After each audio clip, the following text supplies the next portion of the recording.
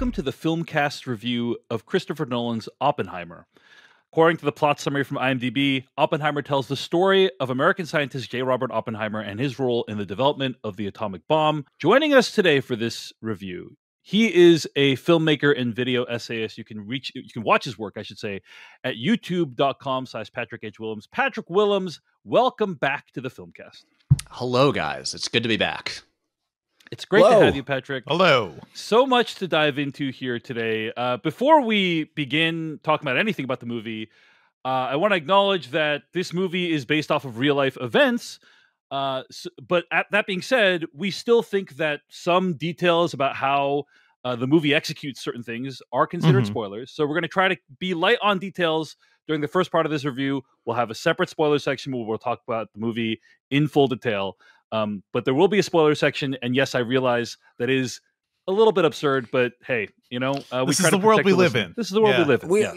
We're all the product of public education. We probably don't know half the stuff that happens in this movie. Absolutely. Absolutely. I didn't know this guy made a bomb in the first place. No, anyway, so Oppenheimer?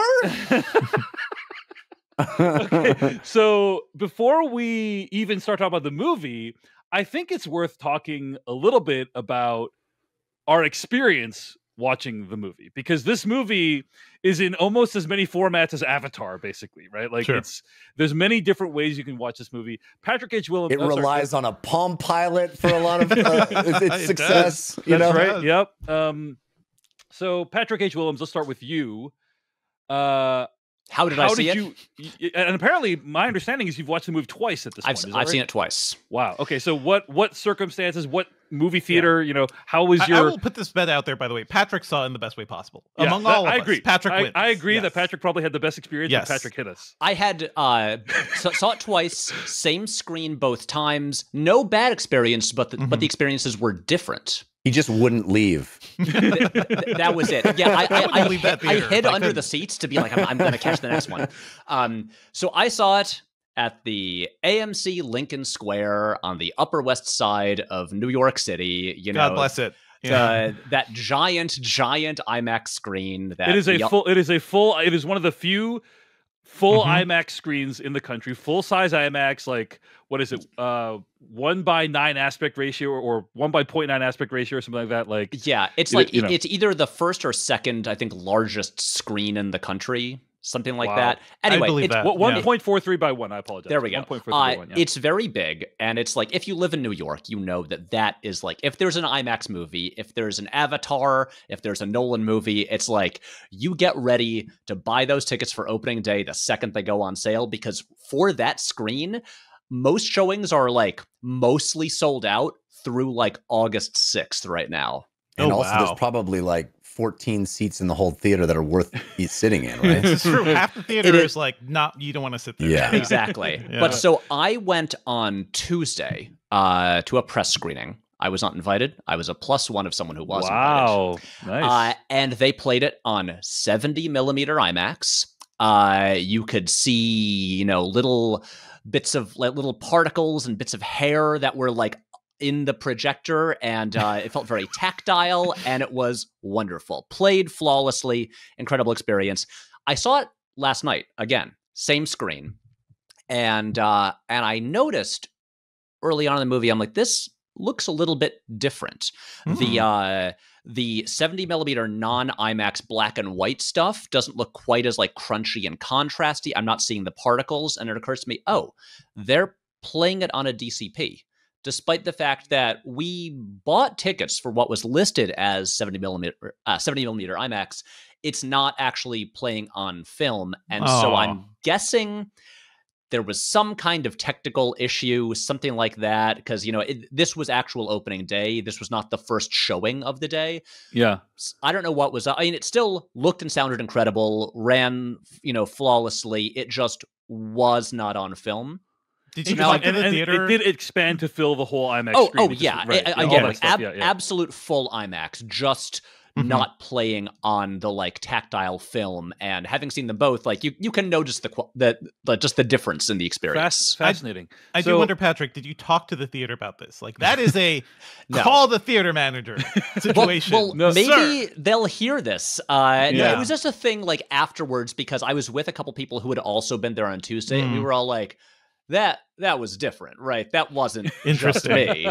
So I saw this movie at downtown Seattle AMC, and it was projected on film. I don't know if it was 70 millimeter. Probably it was, but it was projected on film.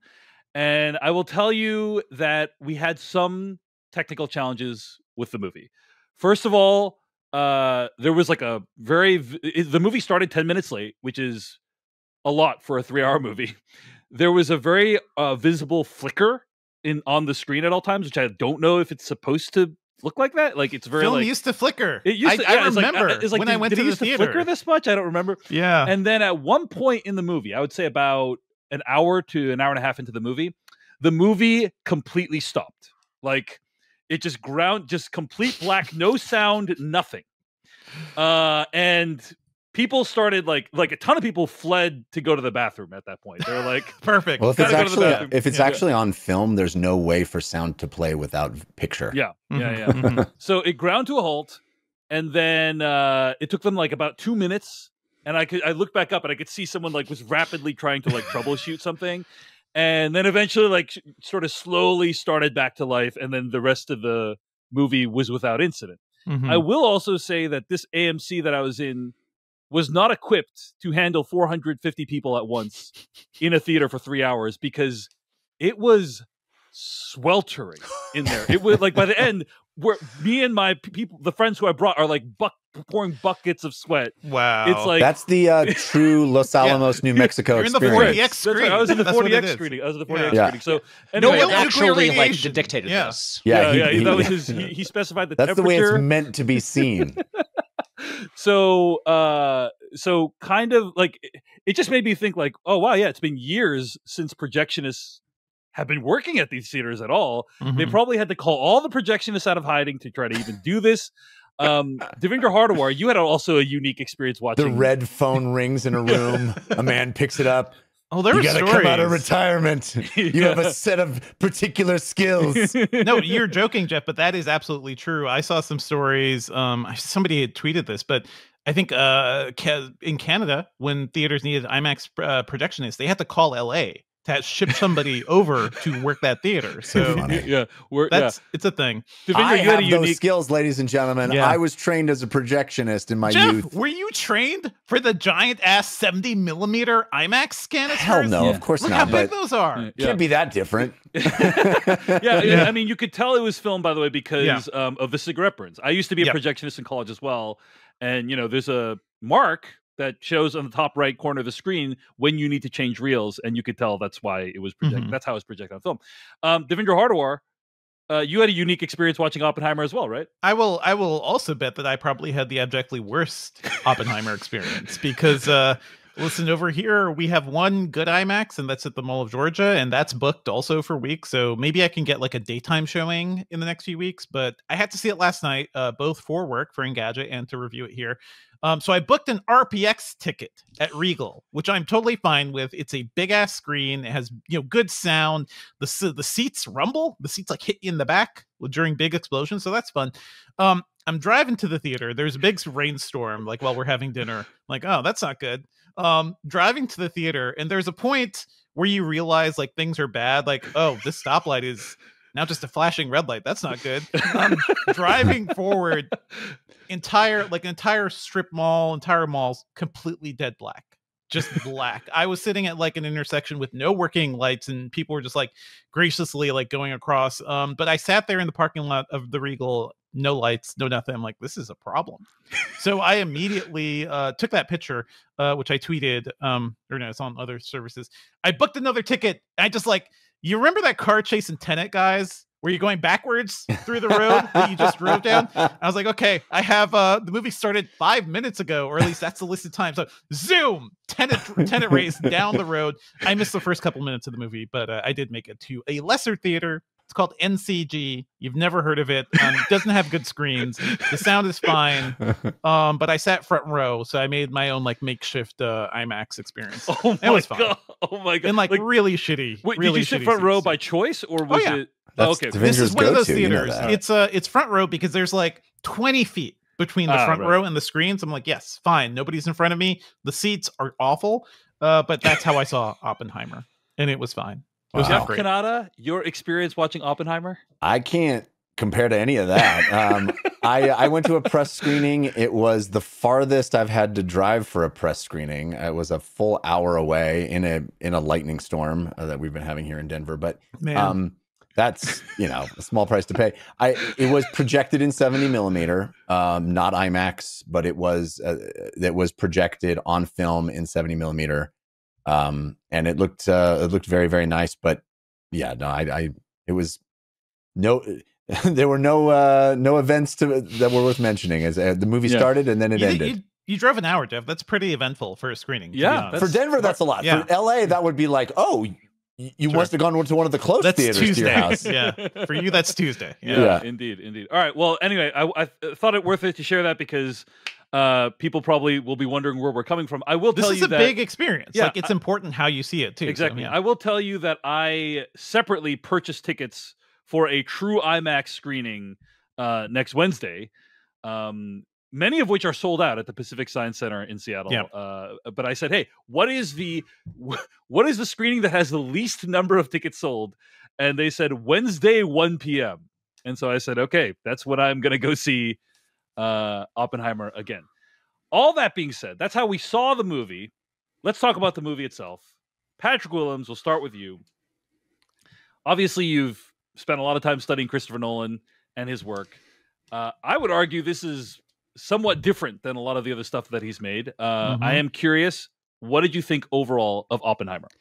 Yeah, I mean, as far as in relation to Nolan's work, I had a feeling after Tenet, I was like, this feels like the culmination or like kind of like the logical endpoint of a lot of stuff he's been into and doing for many years. I'm like, I think whatever comes next, he's gonna pivot in some way because he can't there's only so much more he can do with like big spectacle and time stuff. And so I wasn't surprised that he decided to do something like this. And of course, this is a movie about men talking in small rooms, and it's still Great like men, like genius men. Of course, yes. I love that. But like on paper, this movie is a pretty small scale movie, and it's still like done in like the largest feeling way possible. It's like you've got to see these close ups of people like delivering depositions in a 5-story tall screen. But after my first viewing, I was like, I think this is great. And after my second viewing, I'm like, this might be my favorite movie of the year. Wow. Yeah. Right. It's on second viewing, the things that I was like not totally sure were working for me basically all clicked together a lot better. And it is, I mean, I've been trying to think like, okay, what can I say about this that's not just repeating things that are in like a million reviews and stuff like that, but it is just like in terms of the actual experience of it, I think it is pretty just like pretty overwhelming from just the scale of it, from the pace of it, just the concussive nature of the sound, and it's just it's not often you walk away from a big summer blockbuster movie just sort of emotionally shattered and like really, as you watch a man reflect on, did he straight up destroy and irreparably ruin our world? And it's I think it's pretty great.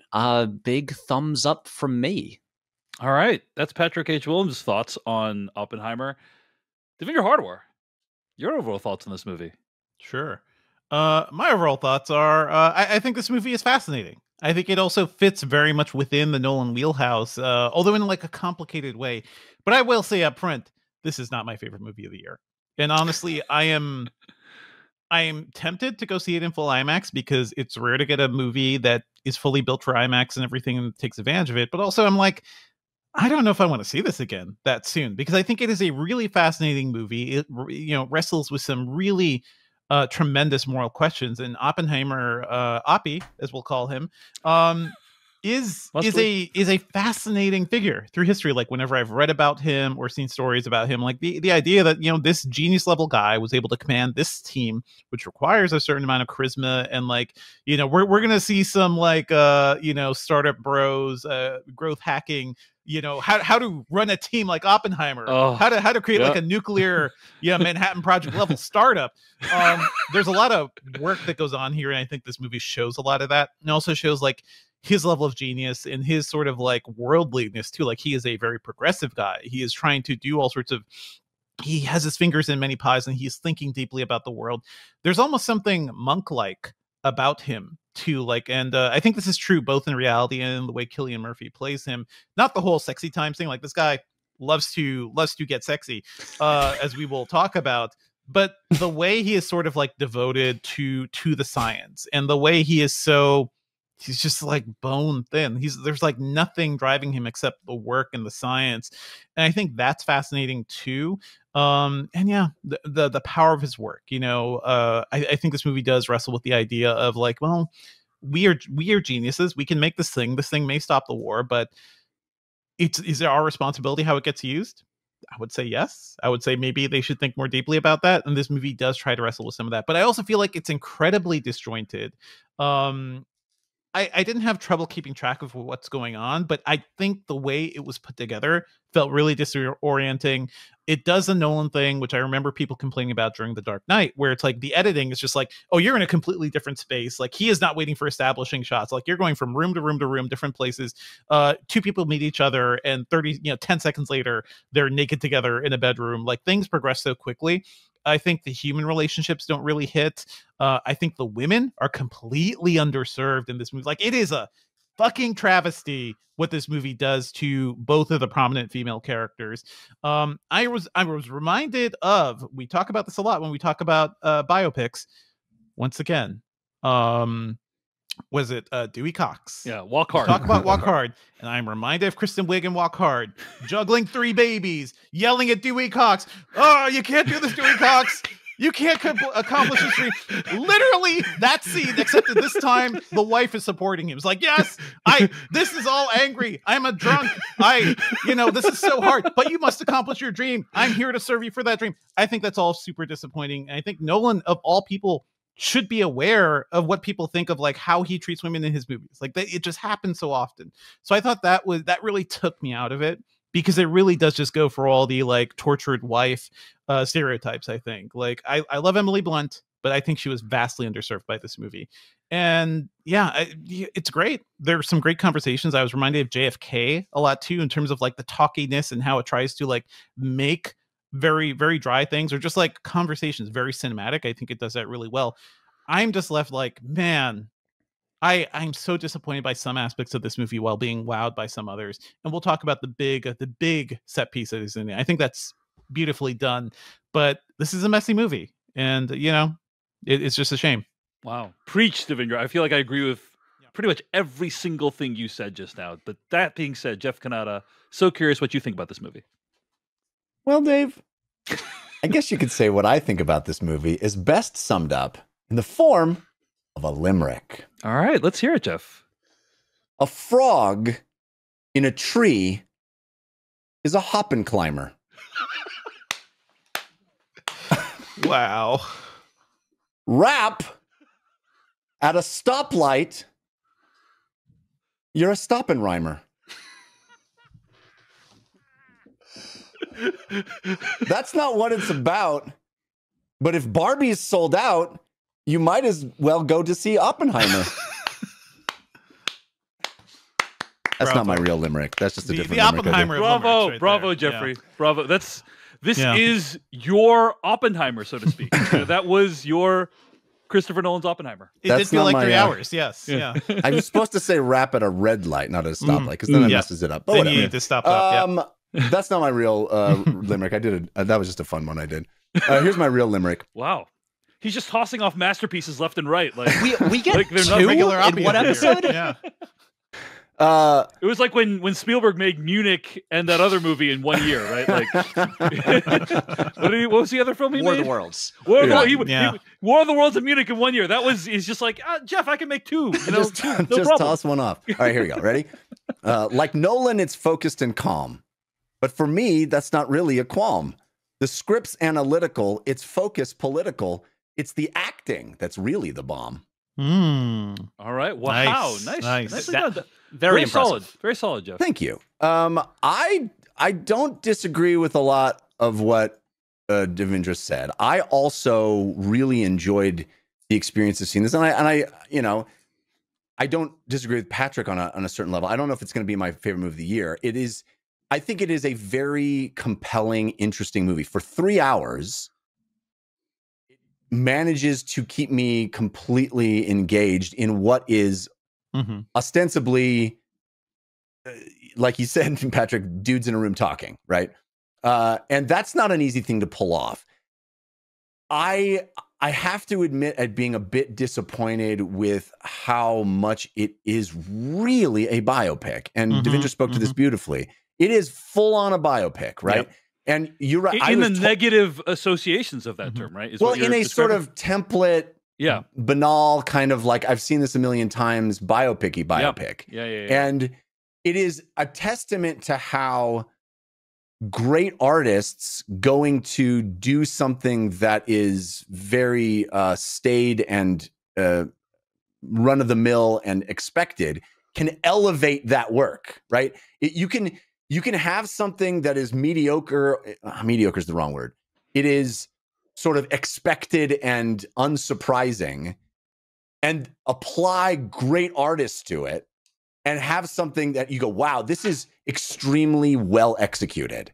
The way it's shot, the majesty of what you're seeing. And again, I will say the acting across the board, but particularly Cillian Murphy, who deserves an Academy Award nomination at the least for this. He is, I've never seen him work at this level.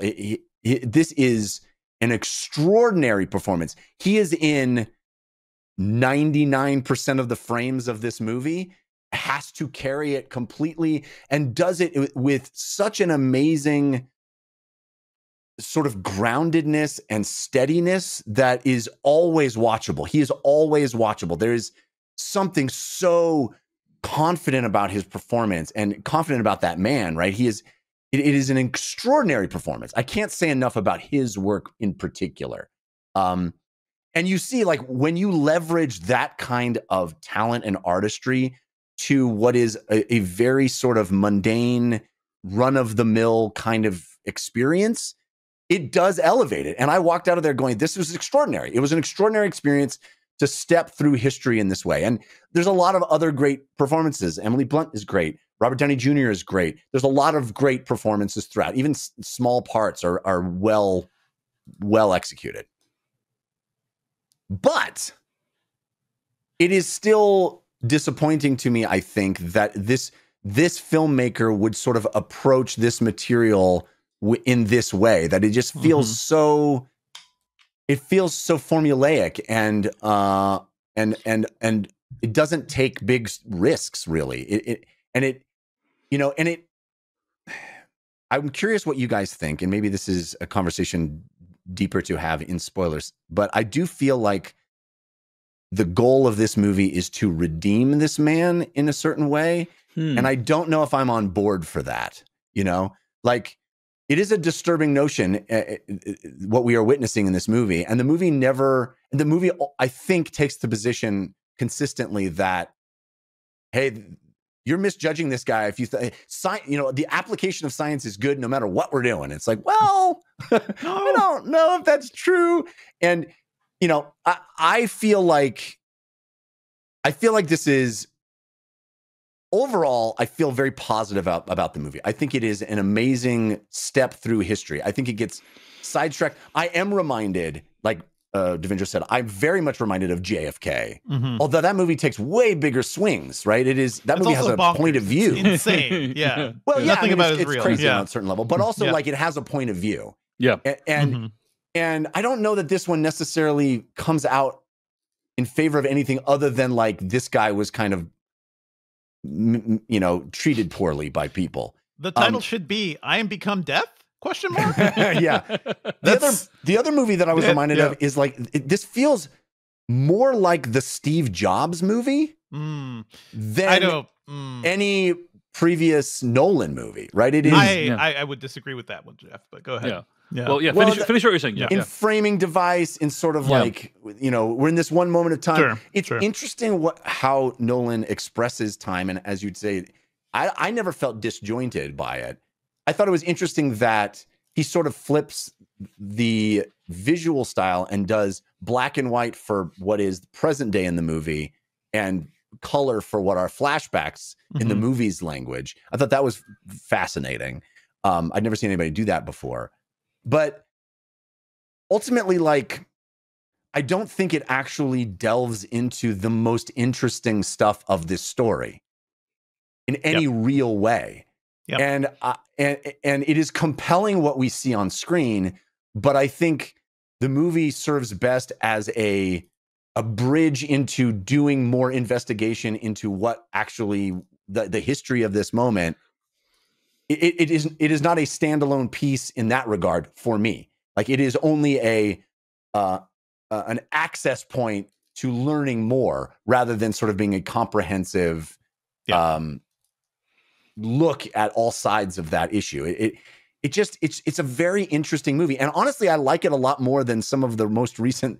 I like it more than Dunkirk, for example. Most recent. I recall, Nolan stuff. yeah. But overall, it's so conventional in its form that I came away a bit disappointed in Nolan just because I expect more of him. Yeah, I feel like there's that. Yeah, I agree with a lot of what you said, Jeff.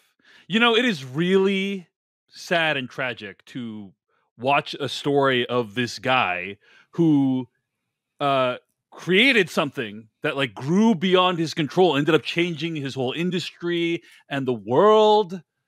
But enough about Chris Nolan and The Dark Knight. Like, I want to talk about my feelings on Oppenheimer.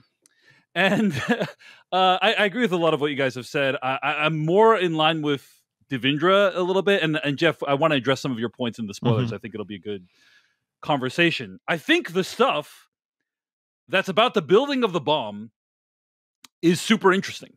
Like, it's just like, wow, like all these questions the scientists had to confront.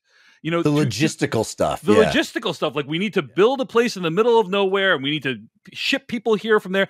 And it's like, basically, these scientists help to create the world that we live in today. When we think of things like mutually assured destruction, when we think of what does an atomic bomb look like, they're the ones that help to answer those questions in the first place. And it's fascinating to, like, the movie puts you in that perspective of like wondering, hey, should we proceed if there's a non-zero chance igniting this thing is going to destroy the planet? Like, should we, like, is it close to zero enough chance that we should do it? It puts you in that perspective. It is a very subjective movie, in the sense that it puts you in the perspective of actually Oppenheimer. Like, you see his dreams and visions and hallucinations. And in that regard, I think it makes full use of the cinematic experience, like what Christopher Nolan is really well known for. It is an experience, and I think it should be watched on a big screen, and Christopher Nolan demands it. And that's why I really admire this movie. I admire Christopher Nolan. I think you should still go see the movie.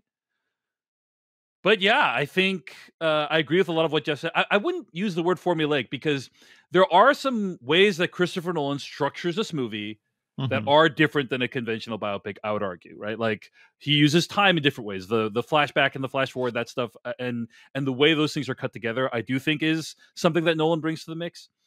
But I think in terms of pacing, the movie is pretty rough. It just, all the bomb stuff basically was great, like in terms of how interesting it was and how thrilling it was and how the questions it raises. And the other stuff that we can talk about in spoilers, I wasn't as much of a fan of, and really blunted the impact of the film for me. So those are some of my overall thoughts. Go ahead. Speaking specifically to the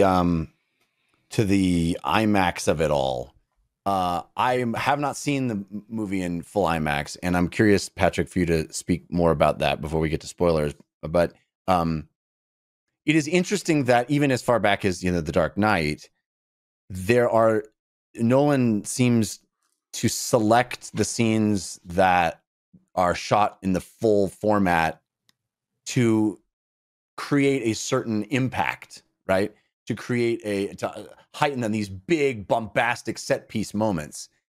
And I found it so interesting that this movie, I would never even use the word set piece. Like, there's the bomb moment is a big moment, but there's nothing in this movie to me that demands seeing it in IMAX. I think it's cool that the movie is shot on film and 70 millimeter, all that stuff. It's cool. It's seeing it on a big screen, but seeing any movie on a big screen it's a beautifully shot movie. Yeah. But there's no moment in this movie that I felt, boy, I wish I was seeing this on a true IMAX screen. And I'm curious, Patrick, if I'm wrong there, having actually had that experience. Yeah, I mean, it is such an unconventional use of IMAX because generally what we're used to is IMAX is used for spectacle. It's like, see the giant action scenes and stuff like that. And the IMAX shots that I think back on like most vividly that made like the most impression on me are like close-ups of Cillian Murphy. Yeah. And just like staring at his like haunted eyes that are like each eyeball is like the size of a person, like in real life. Yeah. It's something that I've never seen done before because, movies like this are never given this kind of treatment. And so it is like, and I don't think it's quite as simple as the kind of the classic thing of like, oh, immersion, because it's like, oh, it's the sort of thing like if did we all see The Dark Knight in IMAX? I did. When that first came out. Yes. So remember when that first shot comes on and we all feel like we're like falling into the screen because we've never seen anything like this before. So it's not quite that because they do use the IMAX, like they'd have those aerial shots like that for establishing shots. But watching these scenes of just like the detail and depth on these close-ups and just like forcing like you to just like look so deeply at a person, like zoomed in further than you've ever seen anything before. I'm having a tough time putting into words like what effect it has because I mean, I think so much of this movie is about just like reading what is in Cillian Murphy's eyes and like what is on like Oppenheimer's face, because he's not a guy who's like, talking to everybody about how he feels all the time. This is like I don't want to derail things too much, but one thing I do want to address because Devindra, you brought up the whole like formulaic biopic thing and the Walk Hard comparison. The Walk Hard stuff specifically. And I have seen this movie twice. I have made a whole very long video about biopics where I talked extensively about Walk Hard. I didn't think about Walk Hard once during this. I think it's when the baby started happening, when Emily Blunt is shouting, I was like, I haven't even thought about Walk Hard that much in like a decade. And I flashed right back to that. I got some Walk Hard. Yeah. I got some Walk Hard vibes for sure. I mean, it's like, I understand exactly why you made the comparison. And I'm not, I don't even think you're wrong. I didn't have that experience at all. I didn't think about conventional biopics. And I think the thing is for me is that like, when I think of the kind of biopics that Walk Hard is parodying, those are like the, like Birth to Earth one. It's like start as they're a kid, just hit the checklist of everything. And until they're an old man. And this, like, while this does like, there's aspects of the storytelling here where I see how you can make the comparison. This feels like so centered, like singularly on like, this is about one man's obsession with this one particular thing. Sure. And you start, it's Devindra, I'm sorry you missed the opening shot. The opening shot is him. Well, it is a close-up of like rain hitting puddles and him looking at that and him thinking about having these like dreams and visions of these like quantum reactions and stuff like that. And this is the movie starts and he's already obsessed with that, and it follows it through to like the horrifying conclusion of him pursuing this obsession. And I think for me, because it is all so focused on that main thread. That it didn't like. I didn't get the biopic feeling, which I usually feel like are like they're not telling a specific story. They're just that's just like a Wikipedia article. And so, getting back to what Jeff brought up, I think because so much of I think what is really going on in this movie is communicated through just what Cillian Murphy is doing non-verbally. I think the IMAX really helps with that because you were just like your entire field of view is just this guy's face and you have no choice but to stare into his eyes and Cillian think Murphy's about bony face. what is going on in his head. Yeah, I mean, I think it was it David Ehrlich's review where he says that like his cheekbones are like basically in 3D, like if you see it in IMAX. So much depth. I read a thing a while back about cinema in general and the fact that one of the magic things about movies and the close-up is that we didn't evolve seeing the human face that close. You never, in life, you never speak to someone right up at them. You're never that close to another human face having a conversation. But with the advent of the camera, the motion picture camera, we were able to put that right here, and you're able to be so close to a human being's face that it was anathema to anything that humans had ever experienced before. But we had evolved to read these minute detail and read emotion and meaning from the tiniest of human. So like having that amplified and then taking it to the IMAX level, it just feels like something that the human beings, it's like drinking from the fire hose of something we were evolved to pick up on far away, you know? I can imagine. A couple of things I want to add here. I think I still do want to see this thing in IMAX, but I was thinking back to Interstellar and what Interstellar did with IMAX and really using that full frame to take us to deep space, like take us to somewhere we'll never be. And I think specifically for the set piece where we do actually see a bomb go off and we see a mushroom cloud, like I want to see like how does IMAX take advantage of that? Because like that's something I hope to God we will never actually see in person, but this is kind of like the only way to experience that. And I don't think it delivers that. Well, I felt like that sequence does, but yeah. Patrick Willems, I'm curious, what percentage of the film would you say is it in full frame IMAX? A surprisingly large amount. So it is. If I am correct, so anything that's not IMAX, I believe, is it still shot in either 65 or 70 millimeter? It's supposed to be 65. Yeah, 65. From what I read. And so it's a thing where, and it's not, there's nothing in like anamorphic. So it's basically between like, kind of like, I think 1851 and then going square. So it's already like a fairly tall aspect ratio. And it will do it sometimes like within a scene. Like I'm not talking like this is Michael not Bay Transformers the Last Night. It is not that it'll where cut it's like back and forth like 18 times between different aspect ratios, right? Yeah, it's not that, but it will be a thing sometimes, and it's almost always for like a single person close up. It'll be a thing like in, this is not a spoiler, when you see in the black and white section Robert Downey Jr.'s character sitting in that room. Is it in like Norway or something where Oppenheimer is like it's kind of embarrassing him in like a talk he's giving, and just this like giant like shot of Downey sitting there as the camera like very steadily kind of like dollies in, and it's this razor thin depth of field, and so it's only him in focus, and you know, it's just, you're just looking at this guy reacting silently. And it's that kind of shot mostly throughout. It is like single close-ups and then, you know, of course, aerial establishing shots, the bomb. But I mean, for instance, this is the opposite of that. But when they first cut to those guys riding horses through New Mexico, and just the scale of this aerial shot as it just goes from like huge wide shot down to like, you know, until you could actually like register like the faces of them. It is I think that's what's so interesting about the use of IMAX. You have like the giant sweeping vistas and also the closest close-ups you've ever seen in your entire life. Yeah.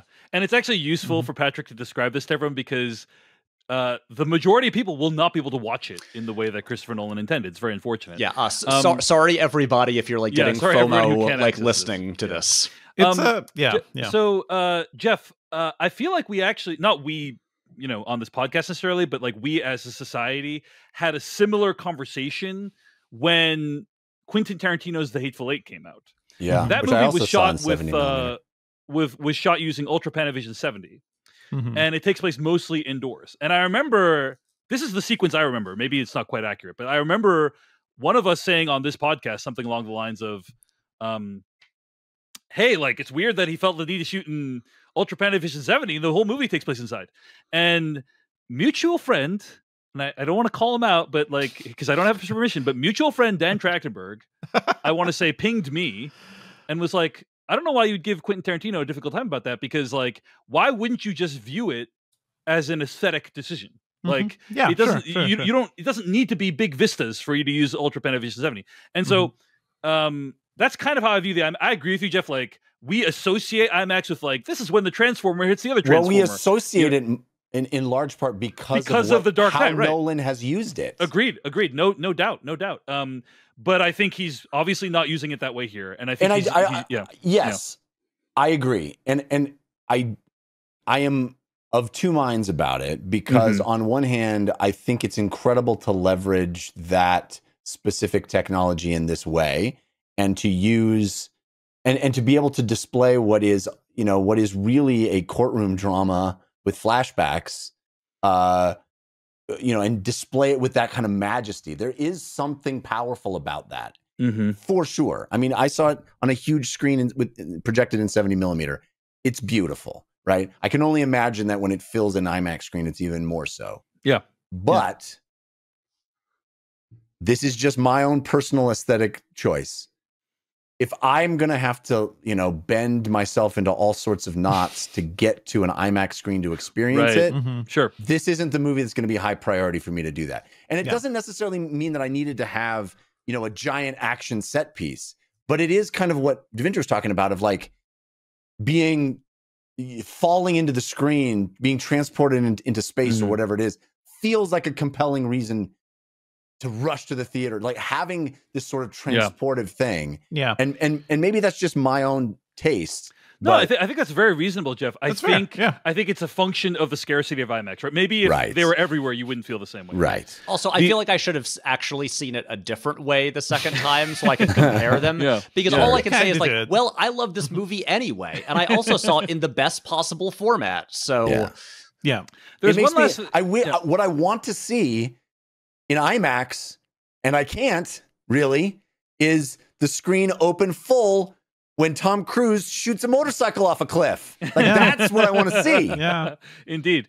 There's one last thing I wanted to mention that kind of Patrick and Jeff have been talking about. I thought you might have already seen this story, but Jeff, I definitely thought you might enjoy this. Basically, talking about how talented Cillian Murphy and Al Pacino are.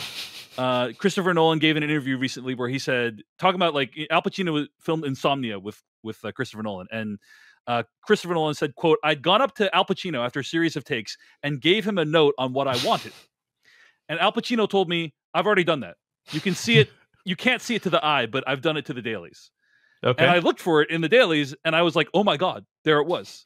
Great film actors can do that, and that's what I had with Cillian. You don't give Al Pacino notes, okay? It's just amazing that basically he thinks both Al Pacino and Cillian Murphy are operating at a level that is not visible to the human eye, but that if you look at the dailies, you can see. Well, this is the thing we're talking about. I mean, especially on an IMAX screen, like the kind of work you need to do when you know your face is going to be presented 4 stories high. It's so subtle. It's right? Not. It's there's a great Ben Kingsley quote, Sir Ben Kingsley. He's very particular about that. Sir Ben Kingsley quote where he says, every take he tries to do less. He's like, if you give me another take, my goal will be to do less. Love it. And I think that's amazing.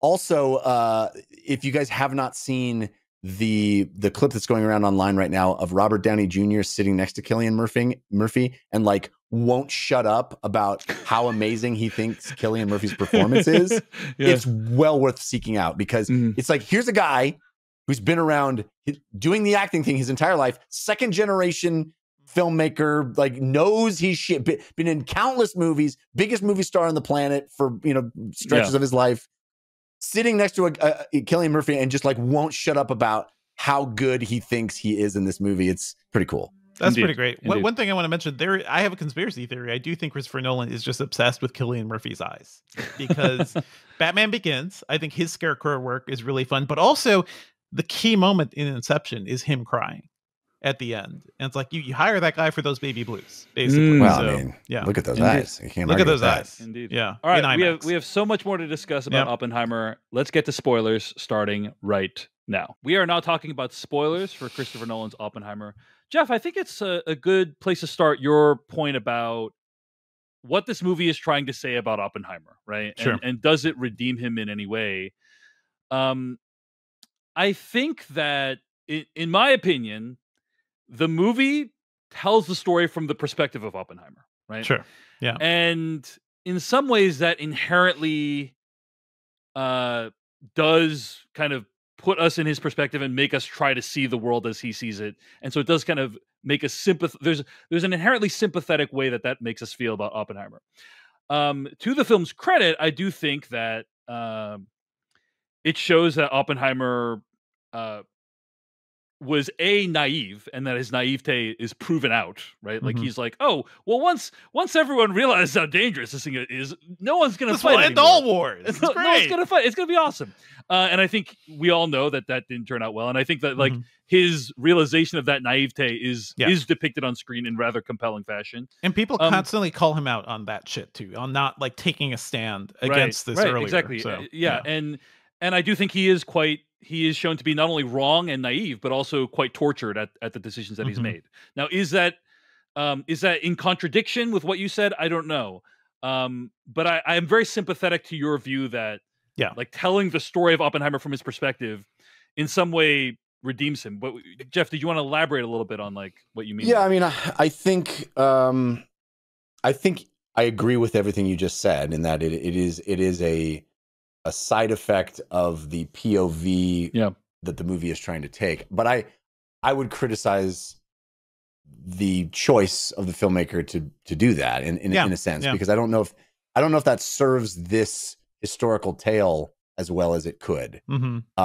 Because I think the movie plays his arrogance as a virtue.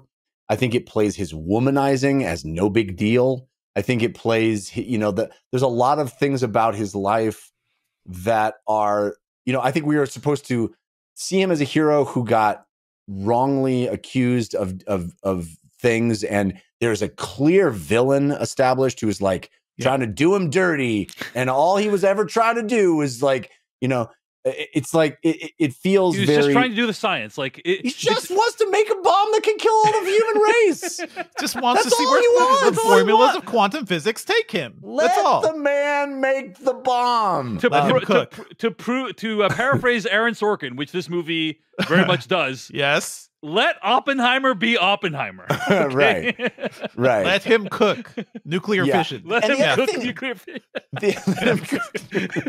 The other thing that I think is problematic about that take, and listen, No, I think you're right, understand. Jeff. Yeah. I went to see a movie called Oppenheimer, not the making of the Right. A-bomb, right? Yes. Yeah. However, some of the most interesting stuff about that time period, that moment of history, it is like the guy that decided to give the secrets to the Soviets. Like, that's a pretty interesting thing. And the movie is like, has that happening in the periphery, but it's played only as Oppie didn't do it.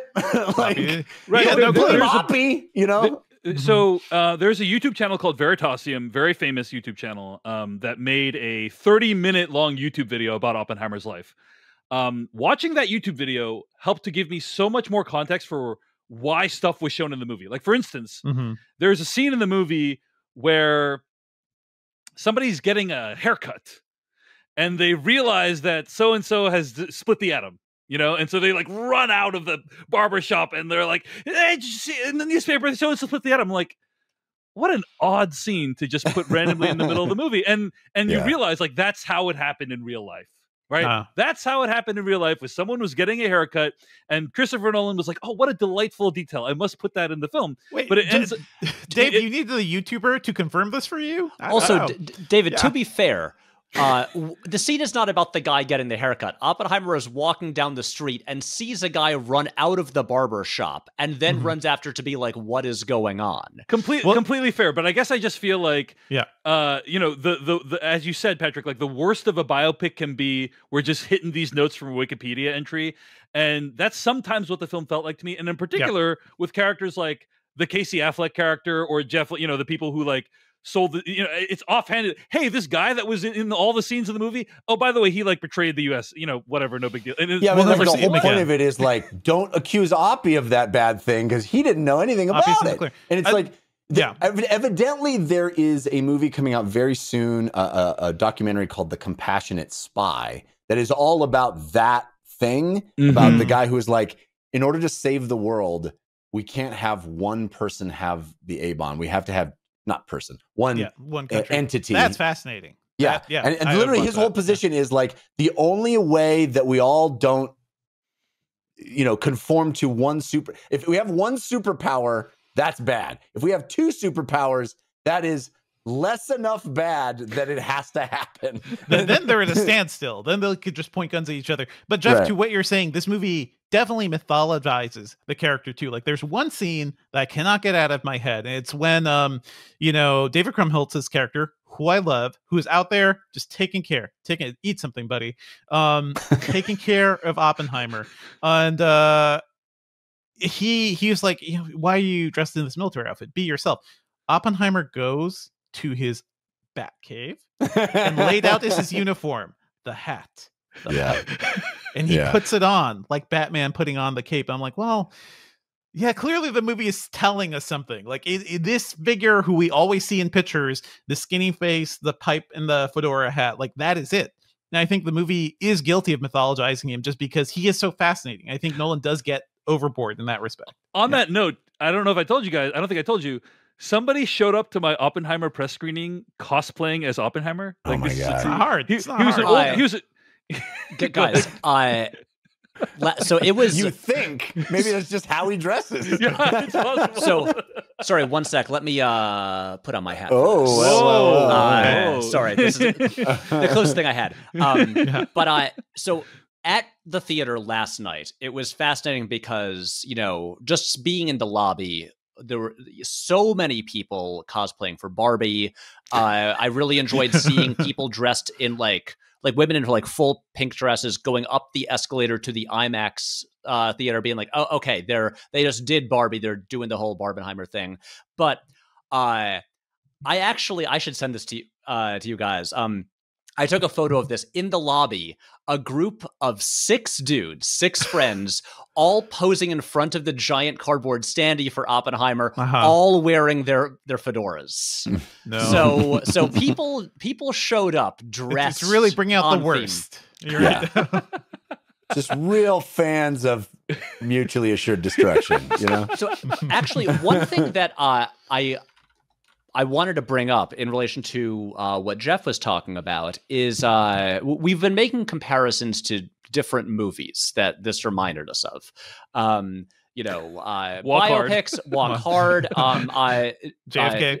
JFK. Jeff, you brought up Danny Boyle's Steve Jobs. Yes. Which is one that I also thought about during the movie. But I feel like the most obvious point of comparison is Miyazaki's The Wind Rises. Because good call. Good. I thought you were going to say A Beautiful Mind, but go ahead. Not does Oppenheimer have a beautiful mind? Kind of does. But because, you know, The Wind Rises, set same time period, just about the country they're at war with. And that is another movie about a filmmaker making a biopic about someone that probably in some ways they like see like some resemblance to some, like they see themselves like reflected to an extent back in this real person.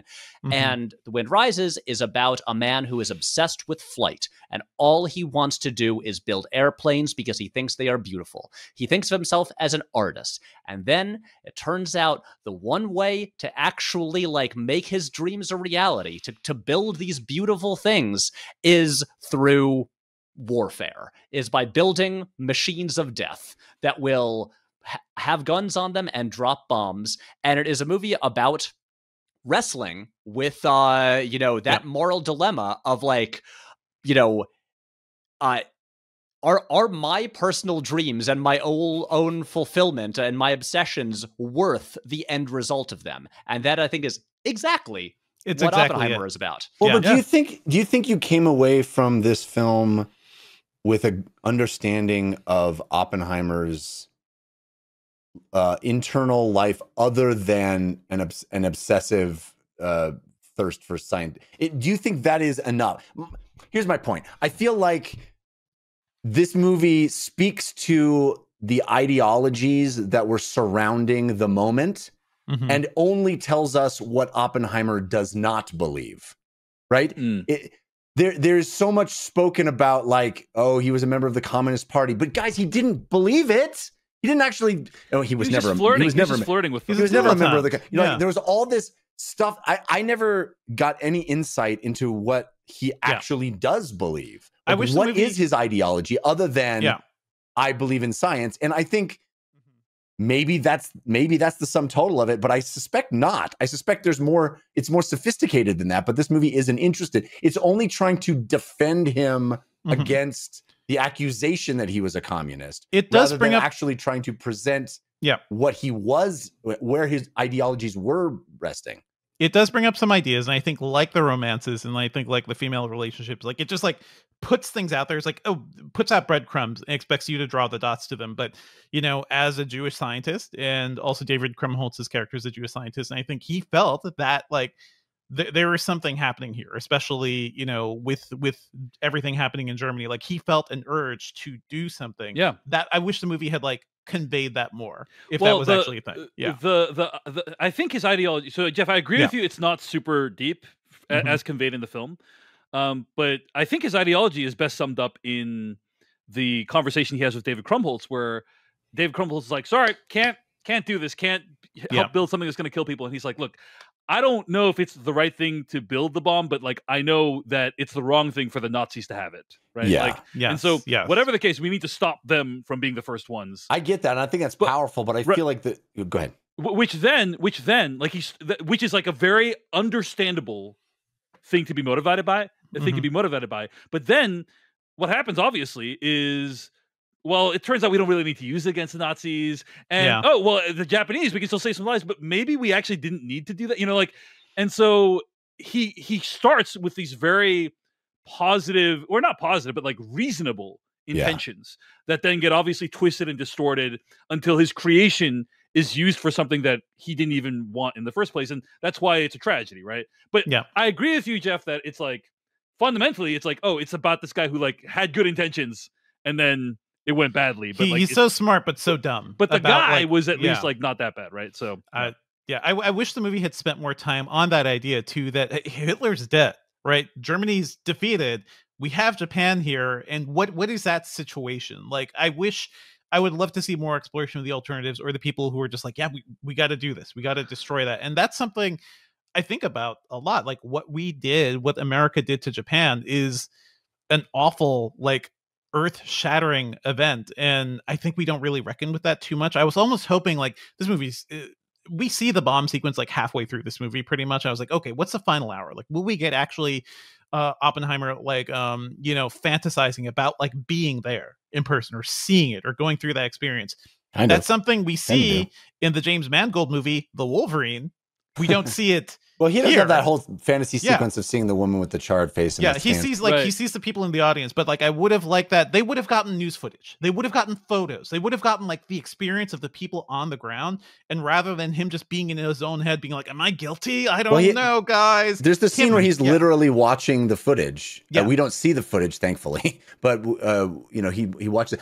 For me, the more chilling scene is the sort of dispassionate meeting where it's like, where should we bomb? Well, I don't want to go bomb there because we vacationed there. It's lovely. You know, that was like, oh, gee, Awful. they're literally talking about hundreds of thousands of people being incinerated. And he's like, my wife and I did our honeymoon there. And so I'd rather if he'd not. gone to a honeymoon in a different place, like the different set of people would be. It's just chilling. It is Disgusting. worth discussing. I just for a brief moment. I don't think there's a single Asian person in this entire film, if I recall correctly, right? And Not that I recall. I don't.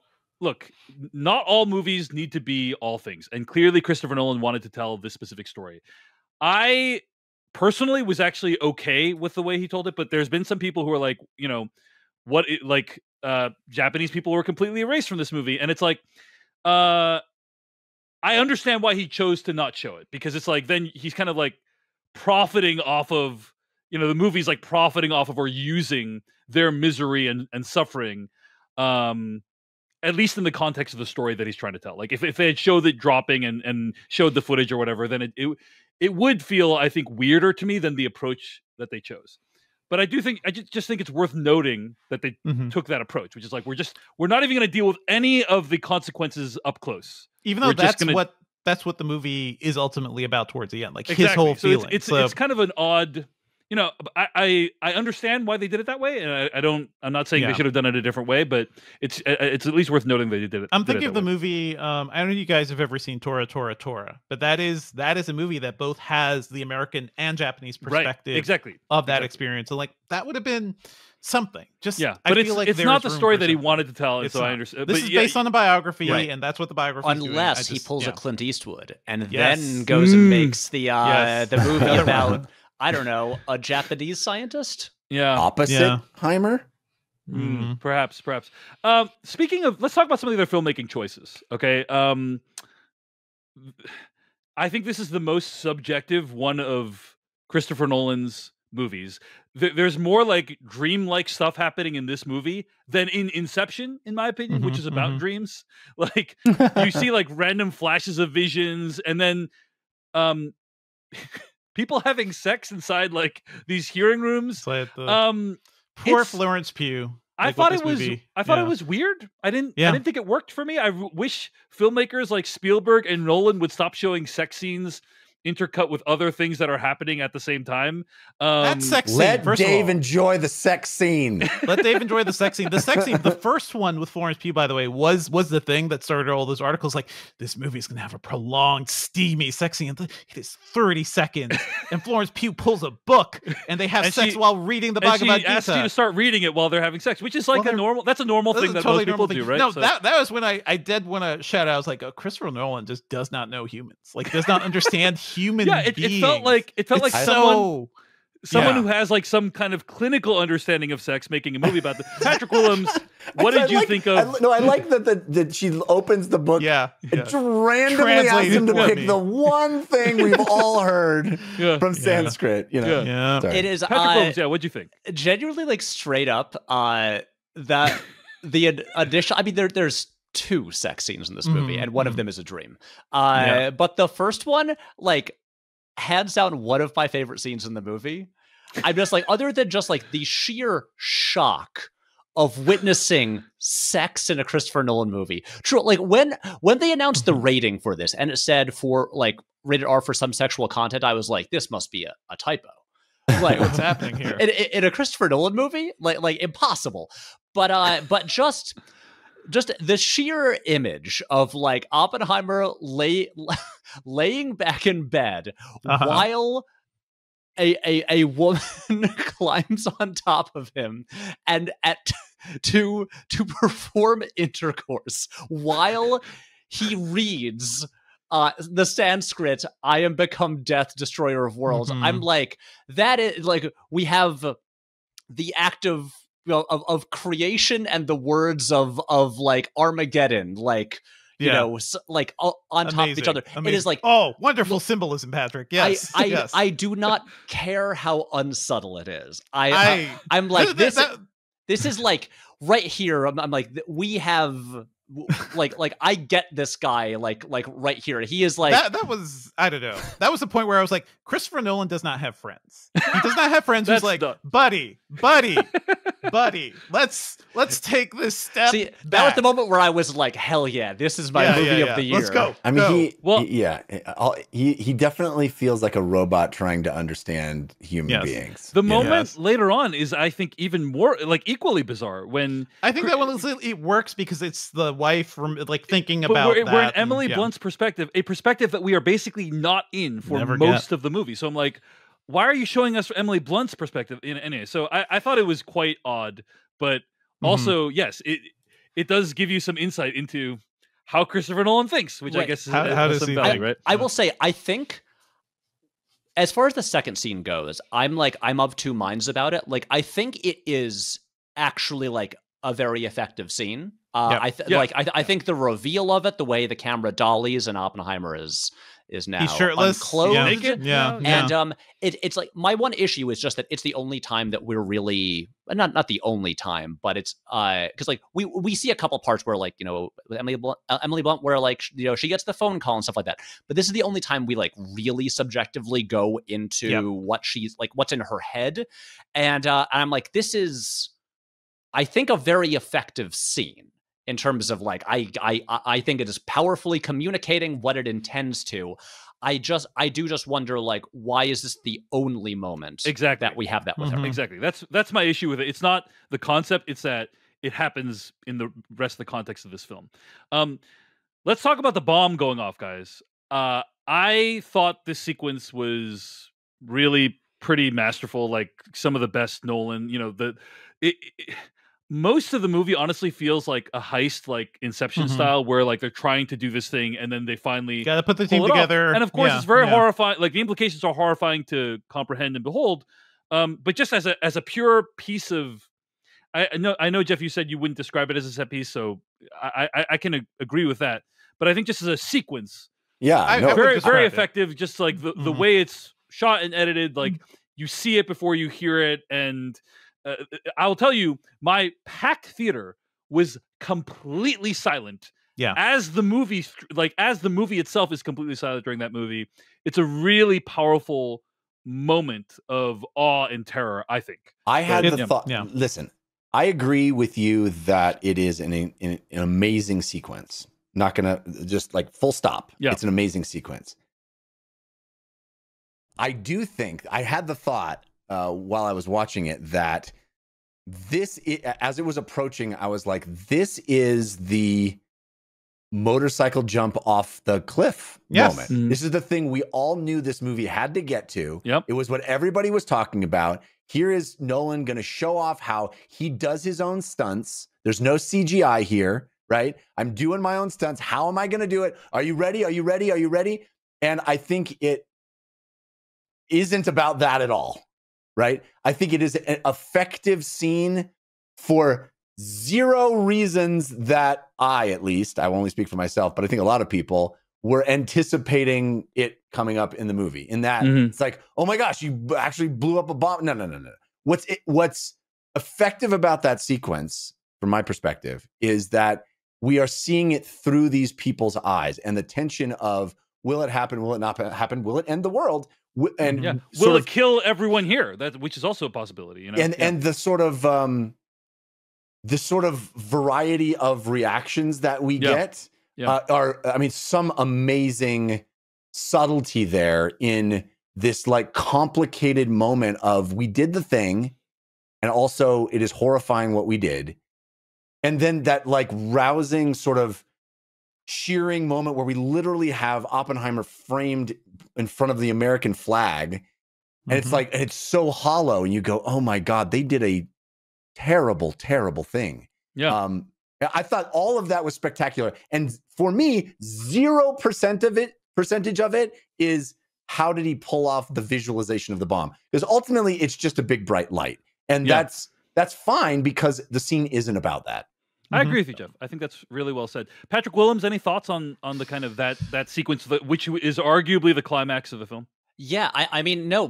Basically, I'm just going to echo what Jeff was just saying. It is like again, like the I think the most striking images in that scene are just when, like, kind of the close-ups where it's just the entire screen is just like rolling fire. Like when it gets really surreal, it's like you're in too close to even really determine like what you're looking at.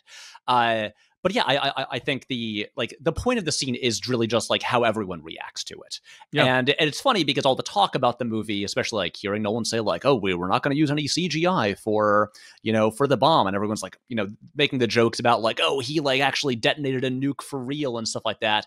And then after the movie, I'm just like, that's not even like very good scene, but that's not like, you would think that the bomb detonation scene would be the scene in Oppenheimer everyone would be like thinking about afterwards. And I'm like, no, that's like, I don't know, maybe like number 10 on my list. Oh, wow. For me, honestly, the scene that I remember more is the one that happens after the bomb goes off, where Oppenheimer is giving a speech to all the people that are like hooting and hollering, and they're like, yeah, great job. Do you know what it reminded me of, guys? This is a deep cut.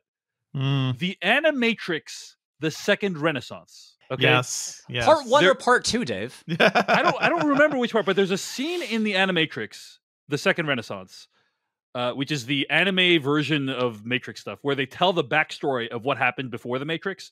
And there's a scene where like the UN decides that they're going to black out the sky, I think, to attack the machines. And everyone's applauding this plan. They're like, yeah, great plan. And then like you see the humans become skeletons clapping. And it was like, that always stuck in my head that like humans might like applaud their own destruction.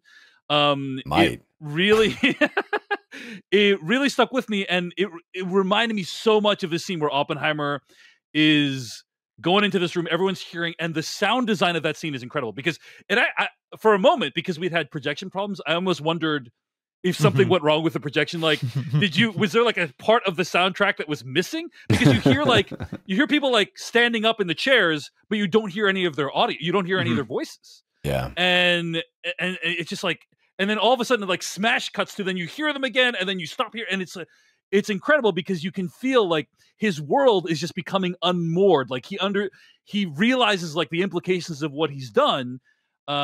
And he's like spiraling. He can't even perceive reality anymore. It's I thought it was really fascinating scene. I think that whole sequence is part of the Bond sequence, honestly. Like it is, it's fucking around and it's finding out. And that's ultimately that is those two sequences put together. Personally, I do want to know how they made the visuals for the bomb. I think that'd be kind of interesting. But the way they shot it is like you're looking at the surface of the sun. And I do think that part of it is really interesting. The impact of the visuals, seeing it before you feel it to you, is very, from what I've read, that is how a lot of these things happen. I thought that was just pretty like lightning well and done. thunder. Yeah, exactly. Yeah. Dave, if I could say a bit more about the scene you were just talking about, because I think that is like, one of the the great scenes in the movie. But I mean, just as far as the sound design goes, the way that like initially just the pounding feet like sound like an explosion, and a thing that struck me on second viewing is when when Oppie is walking out of the building afterwards when everyone is losing their minds. A thing that they repeat a couple times is he'll look at someone, then it cuts away, then it cuts back to the person he looks at. And each time, and like, for instance, there's one part he looks at a woman who is like laughing and looks so happy, and then it cuts back to Oppenheimer, and then he looks at her again, and then she's like sobbing, and then he sees two people who are like making out under the bleachers, and then he looks back at them and they seem to be crying. Right, one of them's like consoling the other. Right? Exactly. He goes outside and there's a guy like vomiting with like snot coming out of his nose, and all of these things. I mean, look, I'm thinking it all comes back to the sex scene with Florence Pugh, where he is having sex while also thinking about destroying the world.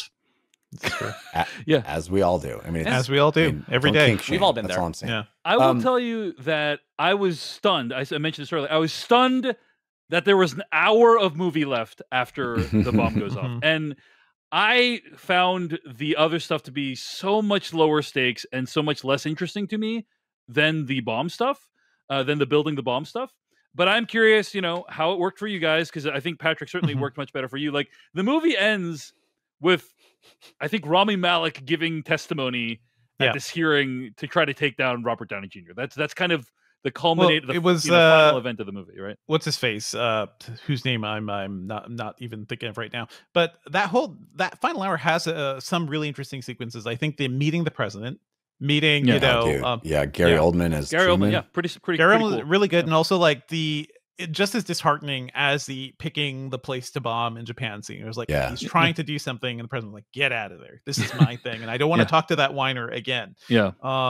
All that stuff I think worked really well. The trial I think is really well done, but the problem is Not like a trial, Devindra, as people not a trial. point out in the movie 18 times, but yep. Not a trial, but also the Senate hearing afterwards, I think, are both really well done. But here's again where I wish we had more of a perspective from Emily Blunt's character, because when we go every night, it's just her yelling at them, "Why aren't you fighting back?" with a drink in her hand. She's at the meeting with a drink in her bag, and it's just the same thing over and over again. She has one great scene where that scene where Yeah. she takes down the prosecutor is pretty great. But, pretty fantastic. I just wish like leading up to that, it was a little more than one note. That's all. Yeah. Willems, what did you think of how this movie ended? The last hour. So on my first viewing, this stretch was the one where I was the most kind of unsure how I felt about it. And I think, part of this is just like there are so many names and so much information, and you're jumping around so much in time, and I'm like trying to work out all of it. And then on second viewing, this stuff all clicked really hard for me. I mean, I think, the basic point of it is just, it's spending all this time on just like, again, we've brought up this guy's naivety, already, but like, he was a scientist who really wanted to do his work and pursue this obsession. And then, afterwards, this is just, America's military industrial complex basically being like, we can't tolerate this guy who actually wants us to not keep going with this, and so we it doesn't matter if he was like on the cover of Time magazine and we called him a hero. We will bury anyone who tries to get in the way of us building bigger and bigger bombs.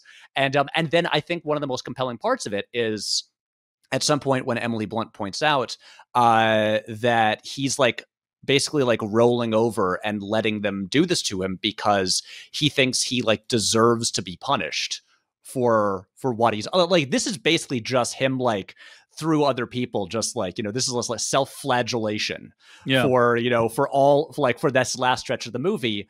And then, it culminates in just the final scene, which is just him sitting there imagining, that just thinking about, I did, even if hitting the button didn't make the atmosphere catch on fire, I did basically ruin the world forever. I wish the movie had spoken as clearly as you just did, honestly, because I will say on second viewing, it really did for me. So, I'm glad to hear that. I've only had one viewing, so perhaps my opinion would also change. But I feel like that notion that the military industrial complex is kind of putting him through the grinder is Emily blunted because nice. Because the movie takes so much effort to establish this like very pulpy, Robert Downey Jr. was pissed off that you said the one thing, and so he's going to take you down. And it becomes so, I don't know. I feel like a more sophisticated, interesting position for the movie to take is the one you articulated. Is that, hey, this larger systemic thing means that any one individual is going to get churned up and spit out, no matter how important you think you are or actually were to this effort. But what the movie actually is doing is creating this very Hollywood, like you can't handle the truth moment with a character who, like, you said one bad thing and he harbored a resentment for you for years and years and years. And the big reveal of the movie is what Einstein actually said, that it wasn't about him. And there's like, there's a certain joy and satisfaction in watching Robert Downey Jr. gnash his teeth and get his comeuppance. And I'm not saying that wasn't effectively executed. Yeah. But I don't think, I think for me, that took away from what you're saying. I think it was doing both, but the movie does, it's shorthand. It does the big topics, and then it does shorthand. Oh, this happened. By the way, look at this flashback. Like, look at this dream sequence. This is what I'm trying to say. And I think, I don't know. I feel like he has a hard time juggling communicating effectively with these two things. Yeah.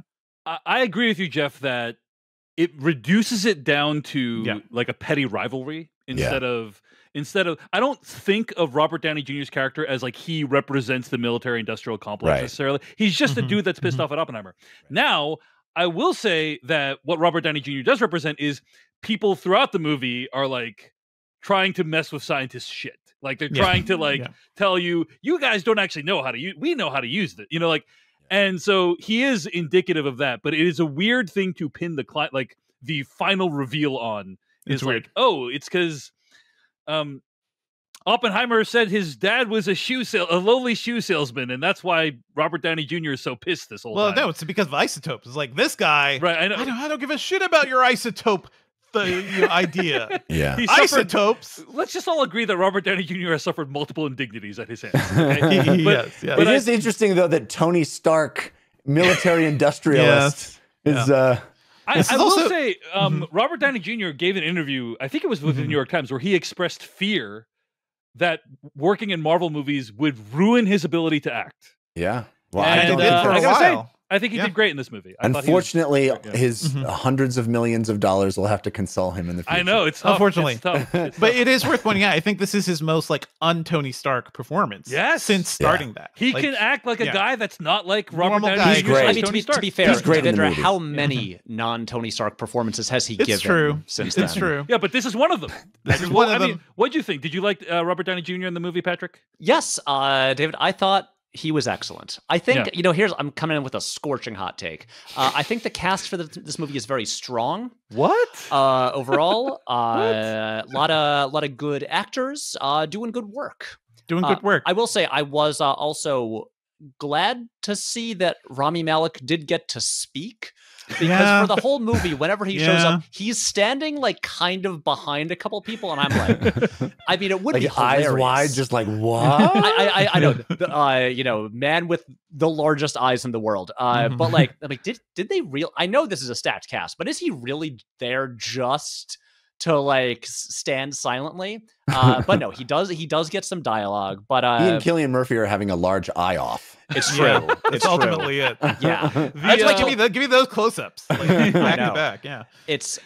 Actually, here's the question just for the group. Who are our faves among there are so many people, mostly white men, in this movie. It is surreal. It's David Krumholtz. It is completing the 10 things I hate about you fan fiction that Chris Nolan has been doing forever. But wow. It's Krumholtz. He's true. Awesome a lot at this. People from that movie have Heath Ledger Nolan movies. Yeah, JGL. Where is Julia Stiles?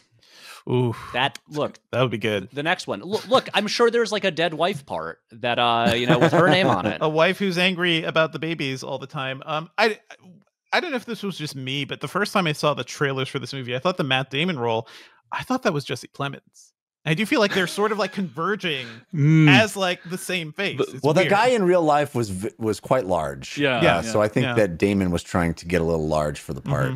That part actually did. That part of the movie did work for me in real life. Oppenheimer and the character and the guy Leslie Groves. They did have like a very unlikely partnership, and I did get a sense like, hey, these are really different people that are working together to accomplish this goal, and I did appreciate that. So also, as far as like the Damon stuff goes, I feel like Nolan's writing some like the closest to Sorkin dialogue he's ever it's very done. Sorkin-esque. And it's like it is. Look, this is a fairly bleak movie. it is surprisingly funny. People talk about Nolan as like this humorless, emotionless guy, and I think especially like a lot of the stuff with Damon and Murphy is like genuinely pretty funny. It's really funny. That sex scene was also hilarious. So it's not a laugh riot, this movie. Also, I do have to shout out as the guy who did 5 years ago do a podcast about the filmography of Josh Hartnett. I felt such pride seeing him. He is luminescent on screen. The Hartnett-essence or the Hartnessence is upon us. You know what I thought? He walks on screen in that uniform, and I'm like, we need Josh Hartnett in a reboot of The Rocketeer immediately. Oh my God. Make it happen. He's the Rocketeer. He's so like, I love him being just like kind of like the cool dashing friend to this like skeletal weirdo over here. But yeah, I was so happy to see my boy after all these years of being like, Josh Hartnett's going to have a comeback. I know it. Here he is. Yeah, so between this and Black Mirror, it's a good year. Yeah. Oh yeah. Another thought I had that I wonder if you guys shared is I know that there's definitely an indictment of the military. I can say that phrase, military industrial complex. However, I did walk out of this movie thinking, and isn't it amazing that the military can just decide to make a town in Los Alamos and leverage hundreds of thousands of people to one effort? We did that. We decided to put a man on the moon. We just did it. Anything that happens like this now, it's private industry that does it. Well, like Google has decided. Google has decided we're going to do it. Facebook, Meta has decided we're going to do it. Those are the only people that leverage these kind of resources and make things happen.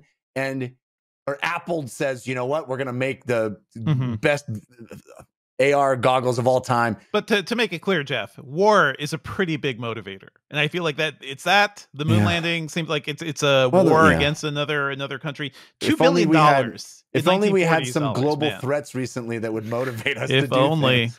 I will also say, Jeff, I really appreciate you kind of being keen to observe like how the movie sort of redeems Oppenheimer in whatever way it does. But I do think the movie also leaves out all the part where the people were evicted from their homes and their businesses and homes destroyed to build Los Alamos. That's just not even in the movie at all. There's that one line where he's like, give it back to give back to it. It's like, oh, really interesting. Like, get out of my office, you moron. Good advice, but also we didn't see the part where you took it from them depicted in the movie. So totally okayed that. Yeah. Yeah, agreed. But yes, I agree. There's something kind of awe-inspiring and also equally terrifying and upsetting about the fact that we can just conjure this thing out of nowhere. Yeah.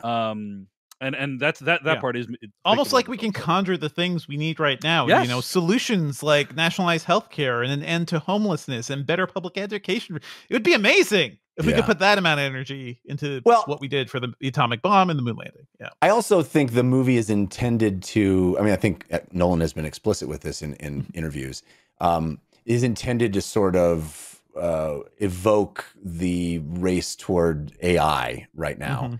And it's hard not to think about how it's literally a for-profit endeavor, right? What is driving the race toward grander and grander expressions of artificial intelligence? It's the quest for money. And in both the space race and the Manhattan Project, that was not the case, right? Hey, Jeff, don't worry. There's a lot of scary nationalism going on, too. Trust me. A lot of people are worried about China's AI, and that is a great motivating factor right now. That's true, but I think you're right about the parallels, Jeff, that it will be an uncontrollable force that we can can't predict what will happen. In the same way that the researchers and scientists are defending it as this lust for progress and discovery and innovation, like I think that's kind of Oppenheimer's position, as Patrick has repeatedly said. It's this desire to just sort of have this pure science, and I think there's a lot of that on the cutting edge of AI right now, without regard to the fallout. Yeah, and I use that word specifically. I think actually what Devindra said, like we can't have China be ahead of us, and like it's a huge motivating factor, and that justifies whatever we need to do to So anyway. This has been a great conversation. Patrick Willems, I want to give you the last word. Any other thoughts on Oppenheimer that we haven't discussed? Oh my God, I'm trying to think. Are there? This movie's 3 hours long. There's so much in there. I mean, we haven't even, we didn't even mention the scene where he gets pissed at his professor in college and poisons his apple. A thing that apparently happened in real life. did really happen. Yeah, happened in real life. Yeah, there is. Look, it is a dense movie. There is so much there, and no, I feel like we've covered the most important stuff. I think. What about the score?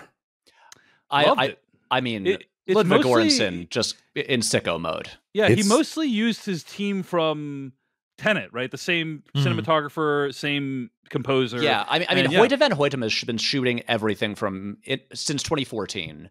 Yeah. But yeah, Jennifer Lame, same editor, same composer. I think this is just the new team going forward. So, you know.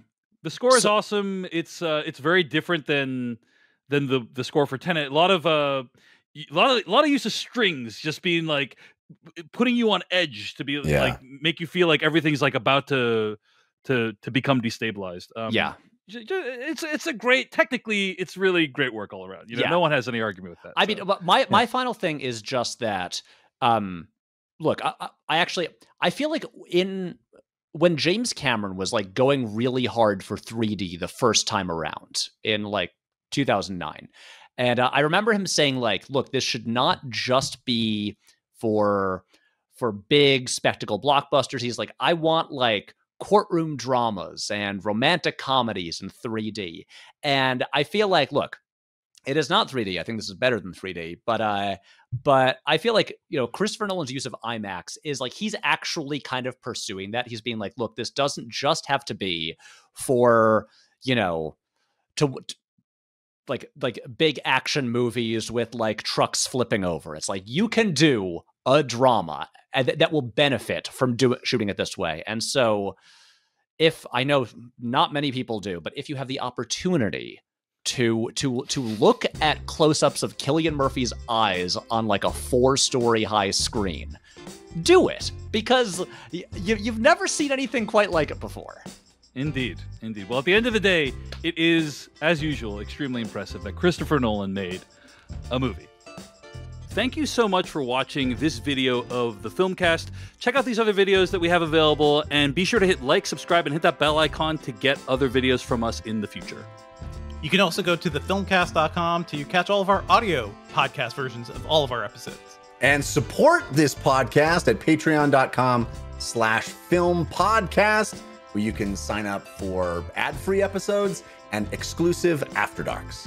Thanks so much to everyone who makes the Filmcast possible.